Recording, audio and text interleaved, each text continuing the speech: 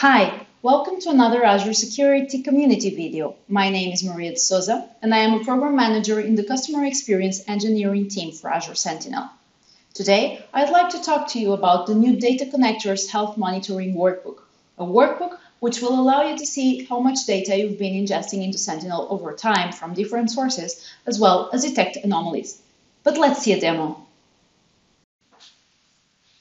And here is the Data Collection Health Monitoring Workbook. It has 3 tabs: Overview, Data Collection Anomalies, and Agents Info. But first, you have to select the subscription, the workspace, the time range if you want to modify it, and note that we have a Show Help toggle. In the first place, you will find the tables where you have been ingesting data into Sentinel. You can see the size, the number of entries, the size per entry, and whether the table is billable or not. Then you have a graph with the number of events and the table volume that you have ingested in the time range you selected. And this can give you a sense of whether there have been any unexpected drops or spikes in the data ingestion. Next, we have another graph with the number of events by table. And here you can select a specific day or time range where you want to see more. If I want to see what happened this day, I just have to select it, and below I will see the number of events for each table for this specific day.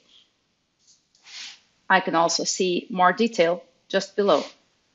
Next, you have the events per second per table, and by default the time range is 24 hours, but you can modify it. You can see also the lowest events per second and the highest events per second that you got. You have the same information by device vendor and by computer, CEF or syslog. Next, you have the total events collected over time by table name for the last 7 days and for the last 30 days. As you can see, we have a spike here. Next, you can see the last event received, where you can define a threshold with the minimum period of time that you consider acceptable for having received the last log, and you will see by table when the last log was ingested. This can also help detect anomalies, or if something isn't working as expected. You have this information by table, device vendor, computer. And now let's have a look at the Data Collection Anomalies tab. In the Data Collection Anomalies tab, you can see how many events you've received by table and how many were expected. Based on this prediction, we give each table a score. You can modify the threshold here. By default, it's 2 and -2. Let's have a look at one of these tables. For example, the protection status table has received more logs than expected. If we click on it, it will load the anomaly graph. The orange line shows us the baseline or the expected trend. The blue line shows us the actual count. If we scroll down, we can see more information by resource ID.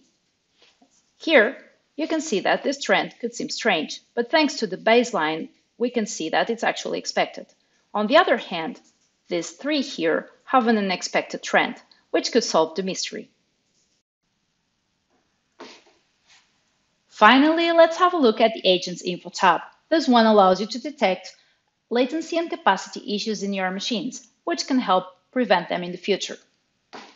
You'll find stats for both your Azure managed machines, including Azure Arc managed servers, and also non-Azure servers reporting through the Microsoft Monitoring Agent.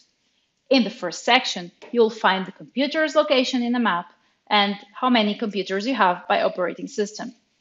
Next, you have the heartbeat tracking for the time range you selected. You'll see whether there are any machines with unhealthy status that are not sending heartbeat.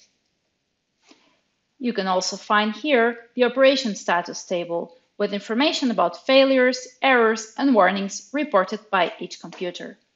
Below, you can see the same information, but with a detailed message. On the right, you have this graph with information over time.